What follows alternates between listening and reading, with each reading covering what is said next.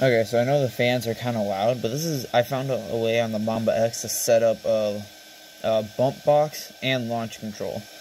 So you have to have a TQI and the Mamba X. I have the aux wire plugged in, and I set the aux wire to be max power adjustment. So if you have it flipped up, see, it doesn't go until that, and then you got to flip it down to get more power again.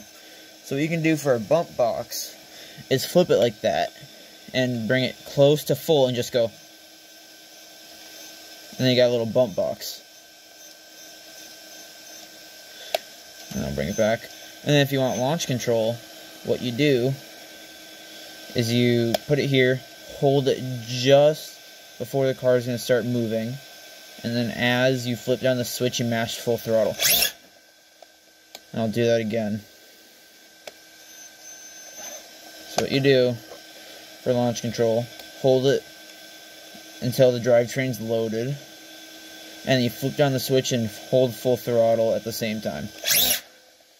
So yeah, you see, like, you hold it almost at full just till it's about to move. So if anybody wants more info on how I set that up, let me know in the comments, and I'll see you next video.